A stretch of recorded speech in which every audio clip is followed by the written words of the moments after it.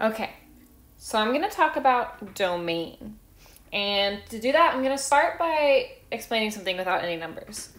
Let's think about a zoo. So this is the whole zoo. And inside we have a couple different sections, right? All the animals are in their different sections. And we're trying to find the lions. Well, I know that the lions aren't going to be in the reptile section. And they're not going to be in the bird section. So I definitely can't say that lions are in the entire zoo. They have a smaller area. And that would be something like the safari, right? This section is the domain where I can find lions. So if I were to write that out, just like we would write this as a math problem, domain is the safari. Just the safari.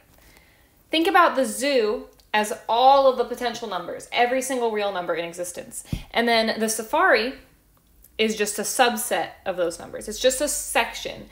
And my domain is restricted to just the safari because lions can't be reptiles and they can't be birds, so they're not going to be anywhere else in the zoo. And the only place I'm going to find them is in the safari. So the scenario is that a person is going to the store with 25 cents to buy eggs. And eggs cost 10 cents each. So I have 25 cents.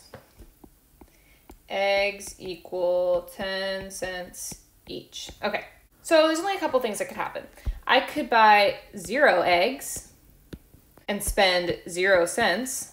I could buy 1 egg, spend 10 cents. Or I could buy 2 eggs and spend 20 cents. I can't possibly buy 3 eggs because I don't have 30 cents. So that's not a possibility here. And I can't buy half of an egg to make it exactly 25 cents. That would have to be 2.5 eggs, and what use is 2.5 eggs? So my domain in this problem is restricted to just 0, 1, or 2 eggs. Those are the only possible solutions here. I can't possibly buy any number of eggs between 0 and 1. That would be something like half of an egg or 1/4 of an egg. Those are not possibilities. I can only come out of the store with 0 eggs, 1 egg, or 2 eggs. So this is my domain. I am restricted to those 3 possibilities. Now, usually in most problems, our domain isn't restricted to just 3 numbers. It's usually restricted to something like domain is all real numbers. That would be any number. Or it'll be something like domain is all positive numbers. So let's look at a situation like this. Let's say I'm going to the store and I want to fill my basket with some items. So I'm going to the store and I want to buy some apples. I can only possibly buy a positive amount of apples. There's no possible way for me to go to the store and somehow lose apples and end up with negative apples. So my domain in this situation, assuming I have infinite money and I could spend billions of dollars on apples, my domain would be all positive integers. I could buy 1 apple, I could buy 2 apples, I could buy 3, 4, 5, on and on and on, right? I can't buy half of an apple.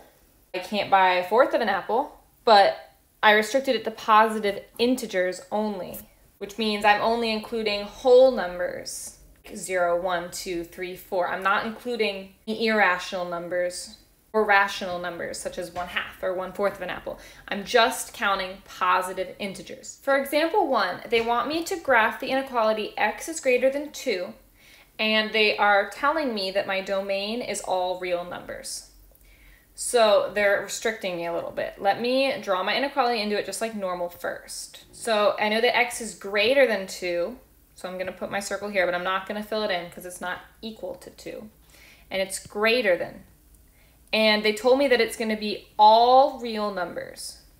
So that means I can let this arrow cover all real numbers that are greater than 2. Sometimes it'll be a little bit different and it won't be like normal. So let's try another one. So this time they want me to graph x is not greater than or equal to 3. And my domain is just all my integers. So that's not all real numbers. I'm restricted to just integers. Now remember, integers are all of my whole numbers and my counting numbers, like 0, 1, 2, 3, and all the opposites, like -1, -2, -3. But that does not include any fractions or irrational numbers. So let me draw my inequality. I know that x is not greater than or equal to 3, so let me just think about what it actually is. X is less than 3. So since I know that x is less than 3, I'm not going to put a dot on 3, and I'll explain why in a second. I know it is every integer that's less than 3. So I'm just going to put a dot on every integer that's less than 3.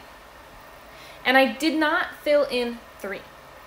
So the reason I didn't have to put an open circle here is because that open circle is just there to say that there's a hole at 3, so that I could draw an arrow here, and you would know that that arrow goes all the way up to 2.9999999. But in this case, the closest answer to this problem is 2. So I just have to put a dot on the 2. Okay, this time x is greater than or equal to -1, and my domain is all real numbers again. So I need to indicate every real number that's greater than or equal to -1. And I'm going to put a closed circle on the -1 and mark all the real numbers that are greater than or equal to that -1. So that would be all of these. I have to make sure I'm getting every single number in there. And I made it a solid circle at -1 to show that -1 is a member of that domain, because I said that x is greater than or equal to -1. So I have to include that -1. So in this case, x is less than -1, and my domain is all my positive integers. We have to know what those positive integers are. Remember, integers are just whole numbers, counting numbers, and their opposites. But they said only positive integers. So I'm only going to count the positive ones.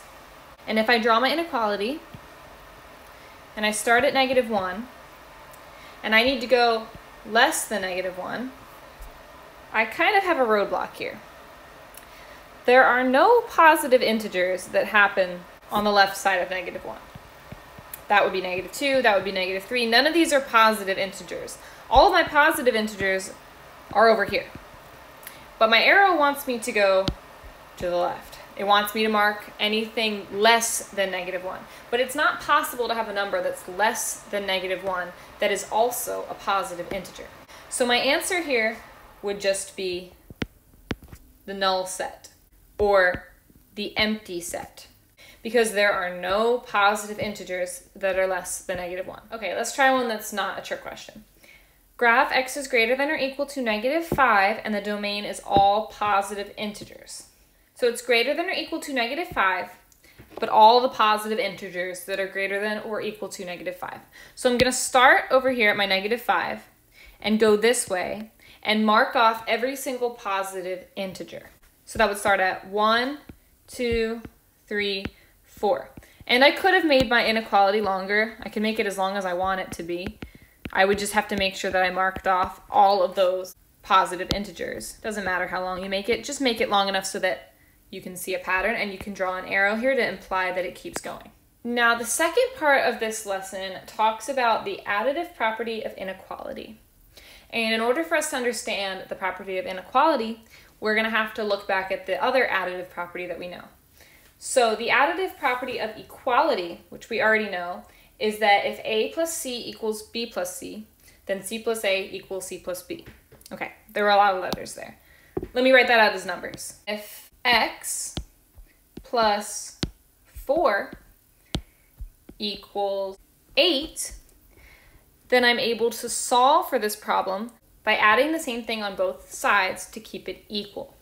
So on my left side, I would add a -4 to get rid of that 4. And on this side, I would add a -4, or I would just subtract 4. And then my x would equal 4. So it's kind of a confusing way of writing it out like this, but it's really just saying that we can add something to two sides of the equation to keep the whole thing equal. And the same property works for inequalities as well, which we call the additive property of inequality. So notice all they did was switch out those equal signs and turn them into inequality signs. And it's still the same idea. And let me show you an example. X plus 2 is less than 0. This is the same format as the other problem we did, but instead of an equal sign, I have an inequality. I have a less than sign. And I'm just going to solve it the same way I did with the other one. I'm going to get rid of something over here, or add a negative so that it's still the additive property. So I'm adding this -2 over here to get rid of it, and I'm going to have to do the same thing to the other side of my inequality to keep it equal. So then I end up with x is less than -2. But a lot of these are also going to give you the domain. So let me show you how it would be written in your book. So this is the same one I just solved for. X plus 2 is less than 0. And after getting rid of a 2 on both sides, I found out that x is less than -2. And they tell me that my domain is all real numbers. So I can graph this just like I did in the other lesson. I find my -2. I'm going to have to do an open circle because it's not equal to. And just mark all of the numbers that are less than -2. And I can mark all of them because it said all real numbers, and every number is a real number. So it would just be like that. Let's try another one. So x minus 3 is greater than or equal to -5. And my domain is all integers this time. So one more time, I'm going to tell you what integers are until you can't possibly forget.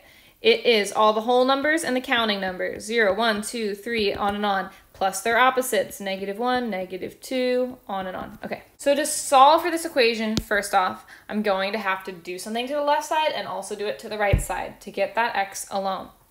So on the left, I'm going to add 3 to get rid of that 3, and on the right, I'll also add 3.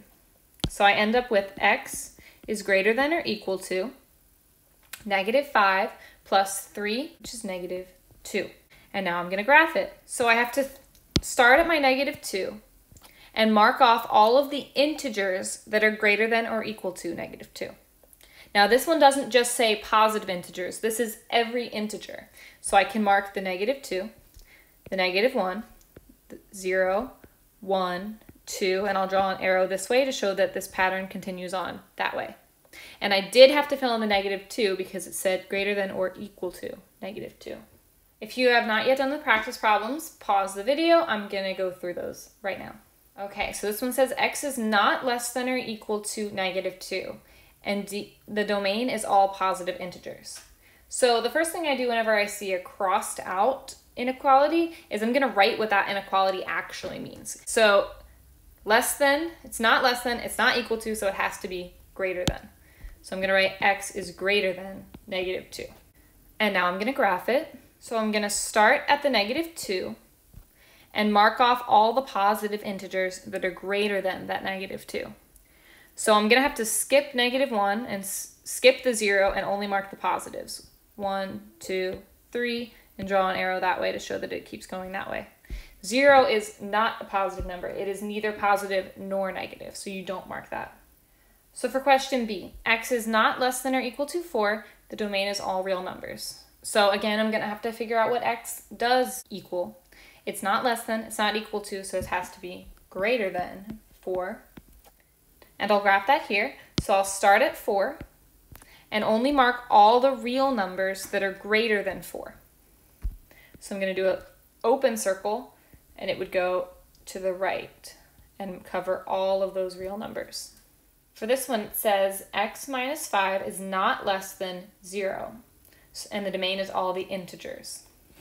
So I have another crossed out inequality. If it's not less than, it has to be greater than or equal to.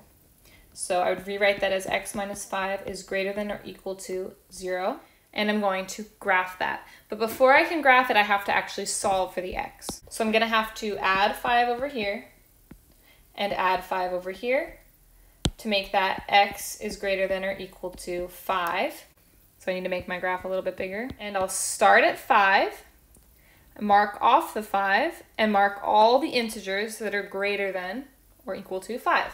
So in this case, I only have a 6 on there, but I'll draw my arrow to show that it would be all of those positive integers greater than 5. Okay, for the last one, x plus 2 is less than 5. The domain is all integers. So I don't have a crossed out inequality this time, but I will have to solve for the x before I can graph it. So I'm going to get rid of 2 over here and then do the same thing on the other side.